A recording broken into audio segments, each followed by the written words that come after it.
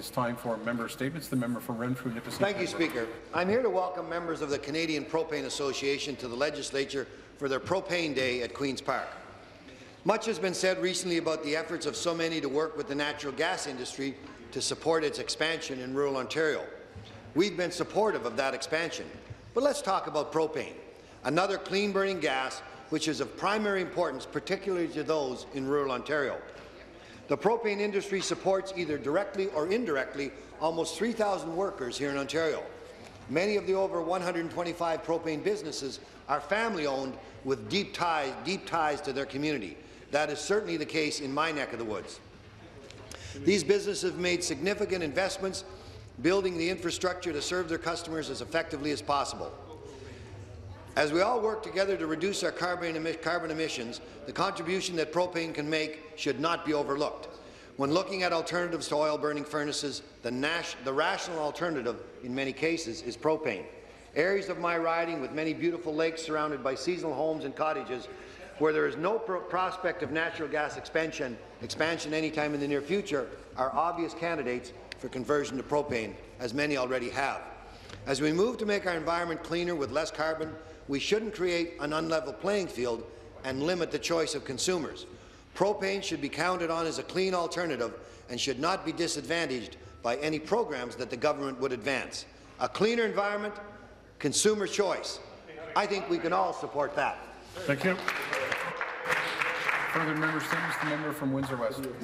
Thank you, Speaker. I'm proud to rise today as the MPP for Windsor West and education critic for the New Democratic Caucus to talk about education in Ontario. One of the first steps to quality education is actually getting our children to and from school safely and on time. Unfortunately, parents in much of Ontario are nearing the fourth week that they faced uncertainty getting their child to school and have experienced major delays as a result of a school bus driver shortage.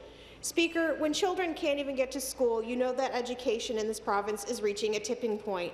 While the Minister of Education seems content to monitor the issue, there is much that she could have done to prevent this issue in the first place. I wrote to the Minister about this issue in July, and drivers say there is a shortage almost every year. Speaker, school bus drivers are the lowest paid transit workers in the province, especially when you factor in the unpaid work that they are expected to perform. Yet, they are charged with perhaps the greatest responsibility, transporting our children to and from school each day. These drivers have a passion for education and a commitment to student safety. It's time we have a school transportation procurement process that works for our drivers and families in Ontario. It's time we had a process that ensures our students will get to school on time and boards won't be left scrambling in the first weeks of school to fill the gaps.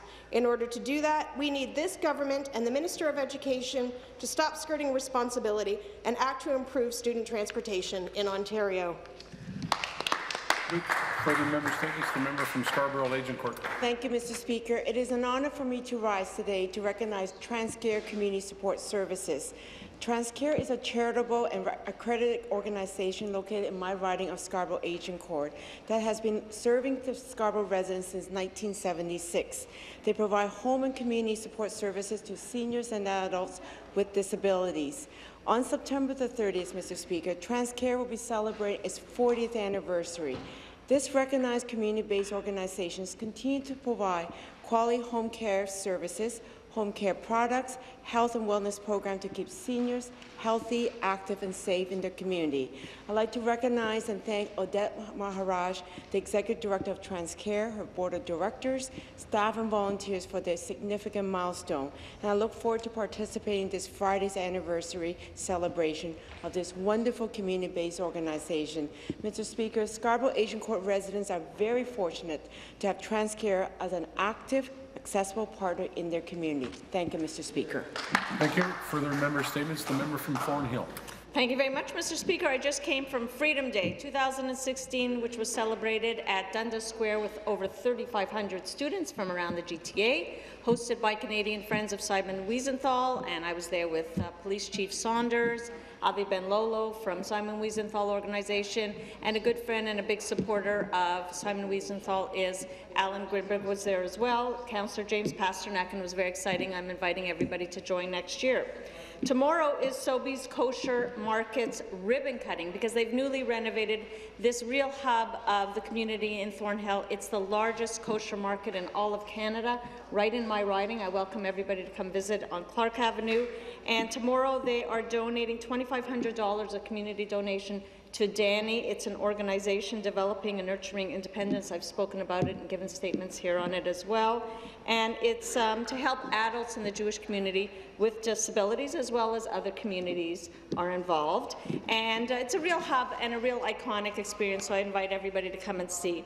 On Friday morning, more about food, the Consul General of Israel, Galit Baram, and Jay Broadbar of Mazon Canada are donating a lot of food, 6,800 breakfasts to York Region students in the spirit of learning. And it's part of the Rosh Hashanah experience, which is not just to feed your family, but to feed your community and those in need as well. Thank you, Mr. Speaker. Thank you. Further member statements, the member from Algoma, Manitoulin. Thank you, Mr. Speaker. This year, constituents across Algoma, Manitoulin have noted a definite increase in the number of human black bear interactions and growing. People are fearful for letting their children out to play. Many seniors also fear to venture into their backyards, parks or sidewalks, as some feel especially vulnerable given their physical limitations. Frustration mounts at the lack of M&R assistance and the non-existent Bear-Wise program. Education, Speaker, is just not enough. We have heard time and time again that the bears are eating off people's back doors, all night, all day, tearing down doors, damaging property, and people even finding bear droppings on the roofs of their home. Have you ever had a bear on the roof of your home, Mr. Speaker? Have you ever been caught in your driveway between a mother bear and her cub? Calls to the ministry have proven to be ineffective in response such as properly store your garbage, clean your barbecue, call the OPP. But wait, don't worry, the bears are more interested in eating the acorns and apples in your backyard than they are from hurting your family. Have you ever been in a bear's eyesight? Citizens are being forced to take action. They have had no choice but to resort to what I refer to as a 3S rule: shoot, shovel, and shut up. And when they do, the reality of what they have to do to protect their homes, their livestock, their loved ones, they are treated like criminals. Minister McGarry, welcome to your new role. Listen, learn, and take action now. Member statements, the member from Eglinton Lawrence. Thank you today. Mr. Speaker, I rise today to pay tribute to one of the founding fathers of the modern state of Israel. I know Jews all over my riding, all over Canada, Jews in Israel, Christians, Muslims, everyone has lost a true friend of peace. Shimon Peres passed away at 93 years of age. He was an incredible advocate for peace. He was an incredible builder of the state of Israel. He served in the Knesset for 47 years, 3 times as Prime Minister, President. He was the winner of the Nobel Prize for Peace in 1994. I know the Premier was fortunate to meet with him last May in her visit to Israel. I personally met with this incredible giant of a man in Tel Aviv, and I met him here in Toronto. I don't think I've ever met a more impressive man who led the world in the search for peace in the Middle East. Shimon Peres will never be forgotten, and as President Obama said, a light has gone out, but the hope he gave us will burn forever. Toba Rabbah. Rest in peace, Shimon Peres. Shalom, Mr. President. Thank you. Further members' statements. The member from Kitchener-Conestoga. Well, thank you, Speaker. Speaker, as many have heard, there was some big news coming from the digital technology company in Waterloo that put the smart into smartphones. And while we understand we are seeing the impacts of new economic realities hitting home with the discontinuation of handset hardware development, I am pleased to report that BlackBerry devices will remain alive. Yes, well, and providing the most secure workspace it has built its reputation on for years to come. While it's true that BlackBerry leadership in secure device software will become the company's main focus, reports of the death of the much-loved and utilized BlackBerry handset, to quote Mark Twain, are greatly exaggerated. That's right.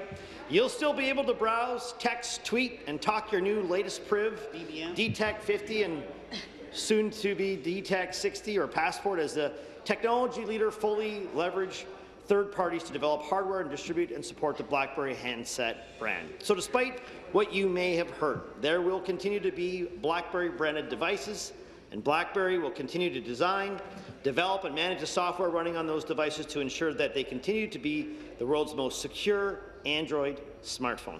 As we know, with more security approvals than any other, the most secure workspace has long been provided by BlackBerry. That's why leaders and governments around the world use nothing but their trusted BlackBerry, and that's why they will continue to use it for years to come.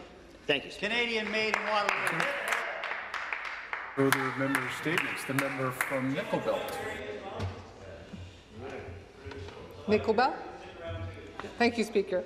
Did you know that between September 26th and October 1st, the 108 members of the Association of Ontario Health Centres are celebrating Community Health and Wellbeing Week?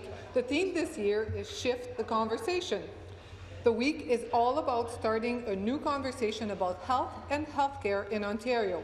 Treating illness is important, but Ontario needs to do a much better job at preventing people from getting sick in the first place. The need is urgent.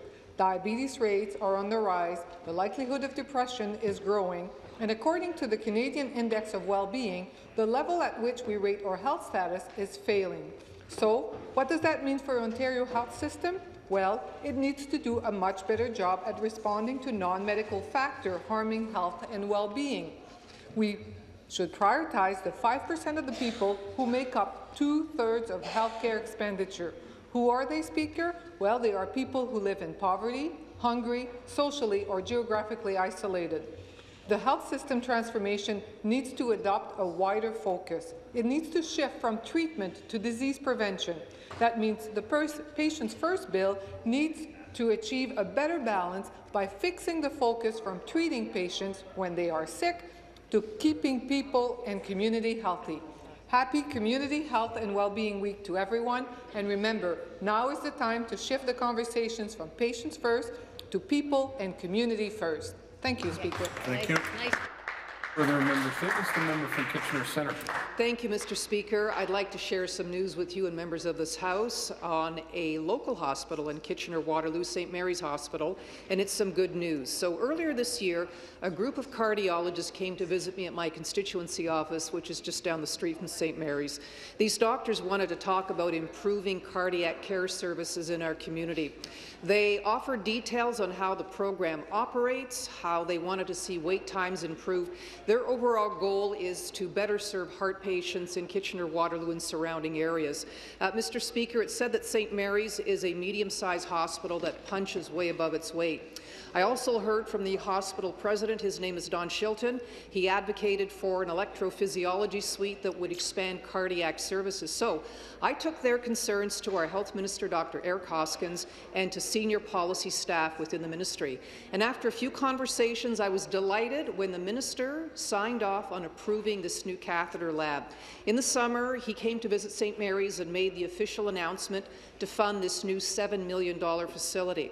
So this is going to be a great asset to Kitchener-Waterloo and surrounding areas.